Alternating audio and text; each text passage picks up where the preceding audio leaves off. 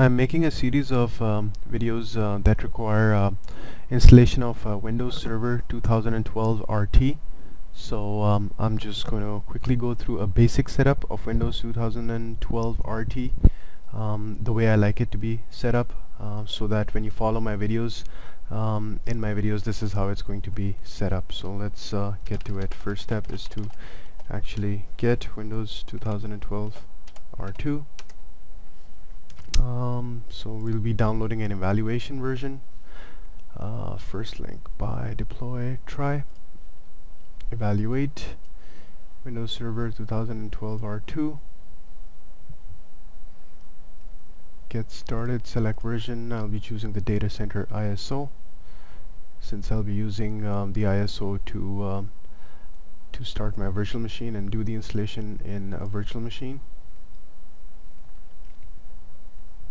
You'll need to sign in with your passport.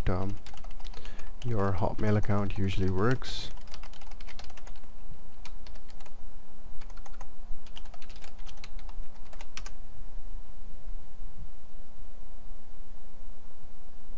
And then I think it's going to ask you some basic questions regarding yourself, so you can fill out these forms as with your personal information, or not. I mean, you could enter probably bogus information, it'll still work. I won't subscribe to anything. Yes, I would not like to hear from Microsoft or from Microsoft partners, so these are unchecked. Continue. English, in which language would you like Windows Server? English for sure. Continue. And there, it's started the installation, downloading initialization, where I want to save my ISO. I'll hit save. Now one step that I'm not showing here, since I've already done and it won't let me do it again, is the download and installation of a particular file. I'm just gonna show you that. It is called my downloader installer, and here, let me just okay, so this is the file, my downloader installer. So you'll double click this file before the step where the actual window pops up and asking you where to save it. Double click this file, install it, and once this installs, it'll show you the download progress and do the installation in your browser. So that's the only installation I wanted to that's the installation you need to do before the download actually starts in your browser. So once this has started, this is going to be a while since it's a huge file. I already have it downloaded. I'm gonna stop the video and bring my virtual machine online with this exact particular file that we're gonna load up in the virtual machine settings, in the CD-ROM settings of the virtual machine. Alright, so I'm stopping this video. I'll put my file over here and we'll continue from there. Alright, so I'll assume this download has completed and you have the ISO file sitting on your computer somewhere. Let's go through with the installation of Windows Server 2012 R2. I will install Microsoft Windows Server 2012. Next, I'll just add the R2 at the end. Next. Already exists. I might have done this before. So R2 basic installation. Next, I'll give it all my cores, speeds things up. Minimum requirement is 4096 for a lot of labs that I'm going to be doing. I'll give it 5 gigs because I know in one particular video I will need 5 gigs of RAM. Well, I can increase it later, so you know what, let's stick to the basics. 4096. Use bridge networking. This allows my virtual machine to access my real network. I'll leave everything else at the defaults. Create a new virtual disk. I think recommended size for Windows Server 2012 is 60 gigs, so we'll leave it at that, and store virtual disk as a single file. This increases the performance. Next, customize hardware. Now we're here again. I'm not going to be using any USB devices to attach to my host, to my virtual machine, so I'll remove that. I won't be needing any sound card. I'll remove that. I won't be needing any printer. I'll remove that. I can add these back in if I ever need them later on. Only thing over here is go to CD-ROM, new CD DVD drive, use ISO, browse over to where you downloaded the Windows Server 2012 R2 ISO file. Now one thing is over here, the file that you download will be named this. I just added on this part to the file since this makes it easier to locate the file. This really does not. So that's why if your file name is different than what I have on screen, is because I have manually edited the name of the file and added this part myself. So anyway, let's choose this file, open, and let's boot it up. Power on this virtual machine.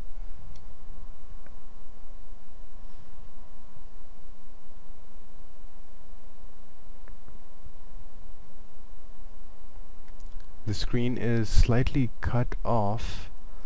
How do I fix this? Since this, okay, I mean, the relevant part is being caught on tape. I'm in Canada. Next, install. Let me see if I can remove. No, that doesn't work. Okay, yeah, the relevant parts are being shown, but I would still like to show you guys at the bottom part. So I'll choose data center evaluation with a GUI, and since most of the things that I'm going to be doing using this installation of Server 2012 R2 will require a GUI for me to show you exactly what's going on. Next, I accept, and next, custom install Windows. Choose the hard drive that you just created in the VMware Workstation settings. Next, and it'll start. So I'll pause the video right now. I'll let it go through the installation. Until then, I'm also going to figure out if there's any way where I can make the recording dimensions bigger or move this workstation window so that it fits and shows you all that is being installed or shown in this console window of VMware Workstation. So I'm going to pause the video now.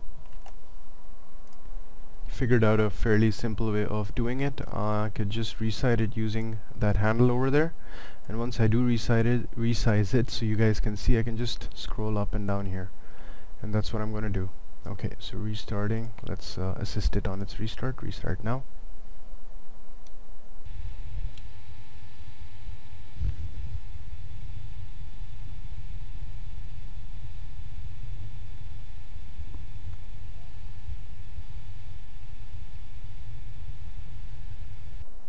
Alright, so let's install. Let's enter a password for the administrative account and hit finish.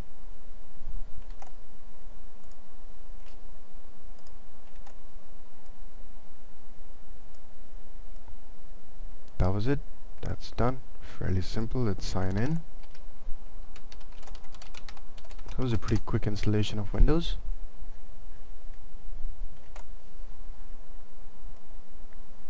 First question it asks you after the installation is, do you want to find PCs, devices, and content on this network and automatically connect to devices like printers and TV? Recommend you do this on your home and work networks. I'm going to be setting up everything manually, so I'll do a no here. And the first thing I'm going to be doing is an installation of the VMware tools. It'll make my usage of Windows Server 2012 a little easier on VMware Workstation. So I've finished installing, and let's go to VM and install VMware tools. There. in the top right corner, you'll see usually whenever you add there, DVD drive, whenever you put something in the DVD-ROM drive, Windows 2012 R2 show it in the top right corner. Disappeared. Alright, so let's go to start this PC and double click the D drive. It'll start the VMware Tools installation.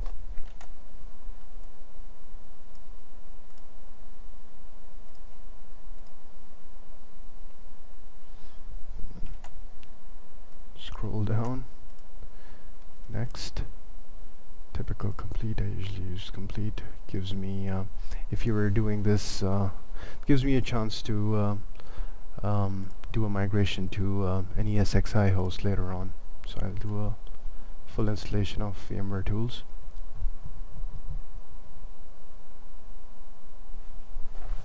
Let me resize it again.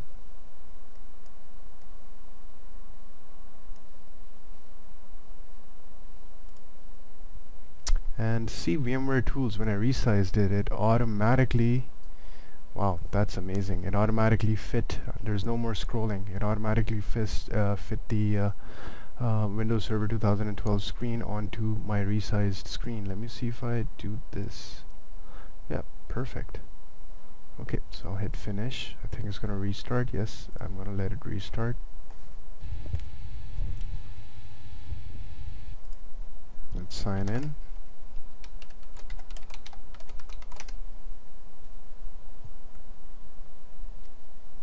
Now the first thing you're going to be doing after the installation of Windows Server is to change your IP to a static IP address. So I'll just do that.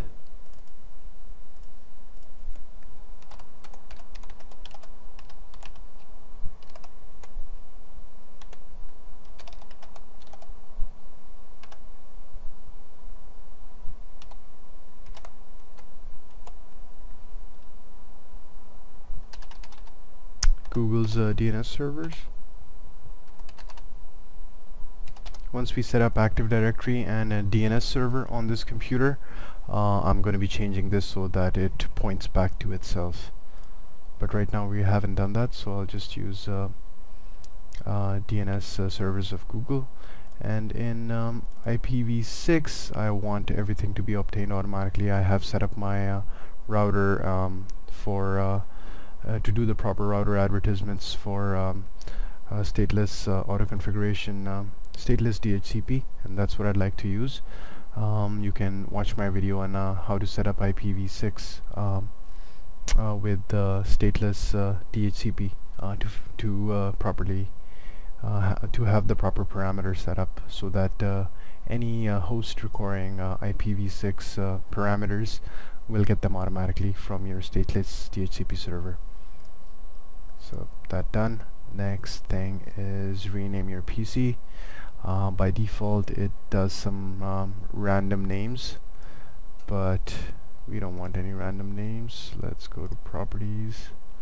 Yeah, see here, win blah blah blah blah. So let's change settings, and let's call it first Windows Server 2012 R2.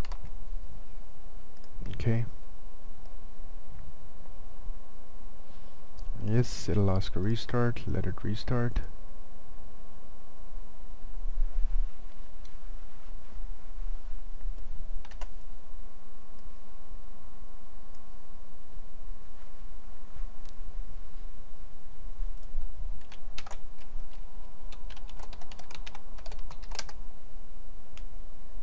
Alright, so that's it, guys. That's a basic installation of Windows Server 2012. Oh, one more command that I need to enter, and that relates to IPv6 is by default I think all Windows boxes assign the stateless auto configuration address using some sort of randomization, in that it does not follow the physical address.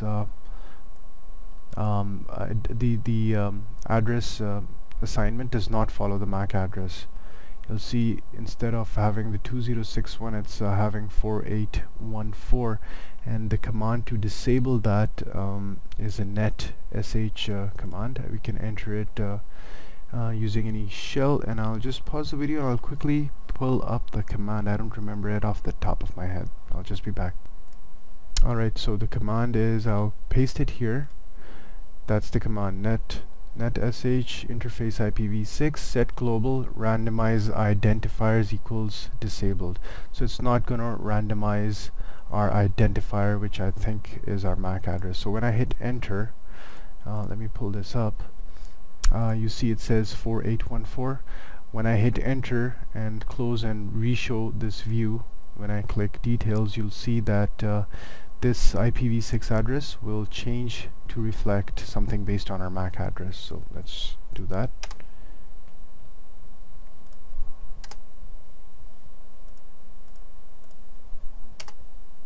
Administrator. There. Okay, so that went through. Close. With some trouble that went through. Details, and there we go. 2061, 2061. So I think now I've set up everything like I'd like it to be in the installation of Windows Server 2012. You can also run updates, Windows updates, but I won't show you how to do that. That is super silly. Just go to Properties and Windows Update.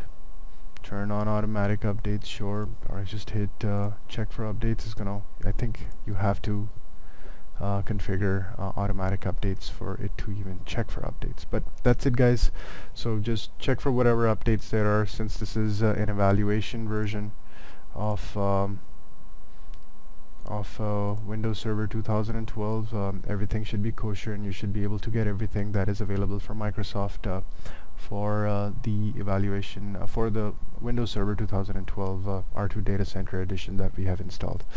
I hope you guys like this video, and please do subscribe to my channel and hit the like button on this video if you like this video. Alright guys, bye.